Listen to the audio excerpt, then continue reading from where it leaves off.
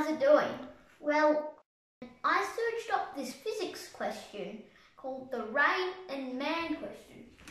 It was like this little man, well, he was walking in the rain, and then the rain went sideways, and will it be safe for him to put it up, or in which direction?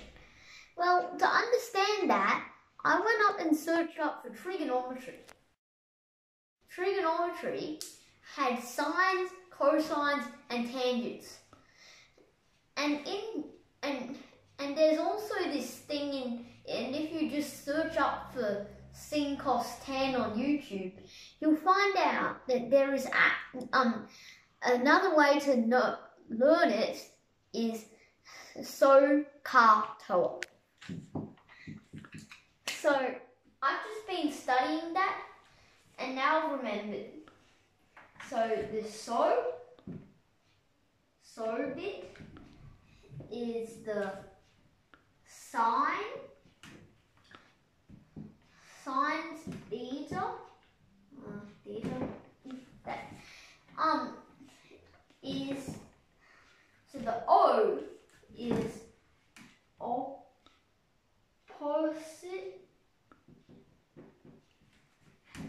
over the hypotenuse.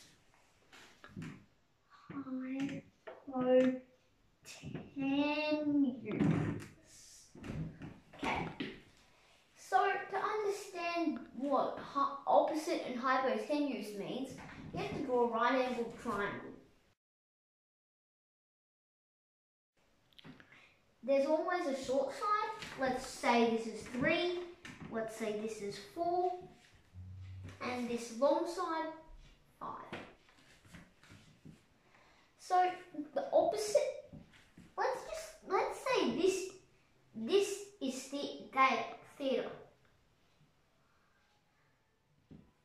Something. So theta opposite is 3. So, and Dr. Karl, I only know the numbers 4, 3, and 5, so don't blame me if there's a higher number for that. But in this situation, theta is opposite to the number 3. So the opposite would be 3. 3 over, and then the hypotenuse is always the long side on a right angled triangle. This wouldn't work for an isosceles or equilateral. So 3 over 5, because the hypotenuse is 5, the long side. So the sine theta is 3 over 5.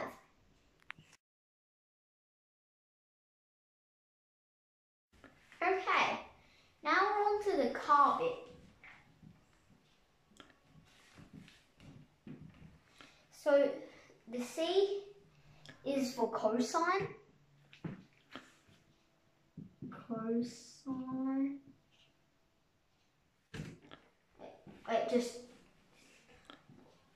Let's just write the big word. So cosine, theta is, so the A is the adjacent, and well, the only side we haven't mentioned is this, so this must be the adjacent, right? This is always the adjacent on a right angled triangle. So the adjacent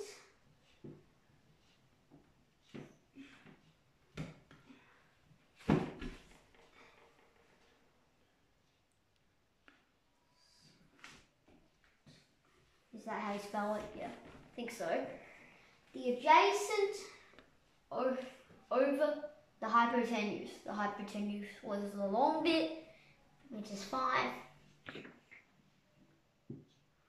Hypotenuse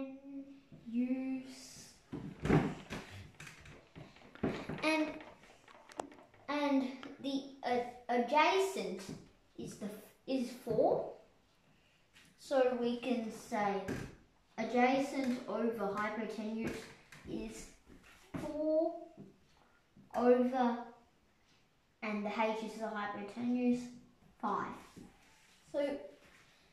So the cosine would be 4 out of 5 in this situation. Now onto the TOA bit.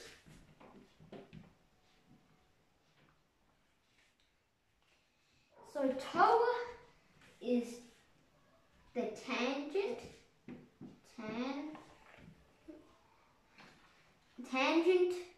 which is the opposite, which is 3. Let's just write opposite right now.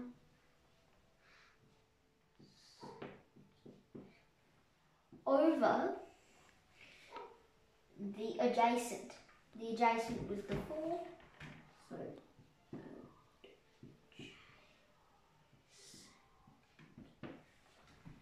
So we can say that the tangents in this situation, well, you could have switched it from 3 to 4. But right now, it would be 3 out of 4. Because the opposite of theta, oh wait, hold on, I forgot to write theta. Over here is, so the tangent's theta is 3 out of 4. So that is what the basics of trigonometry I just learned before. Thanks for watching.